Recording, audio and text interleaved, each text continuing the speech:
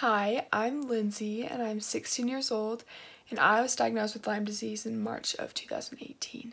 Some of my symptoms with Lyme are joint inflammation, brain fog, twitching, heart palpitations, POTS, which is a heart condition, sensitive stomach, loose joints. I get hurt really easily.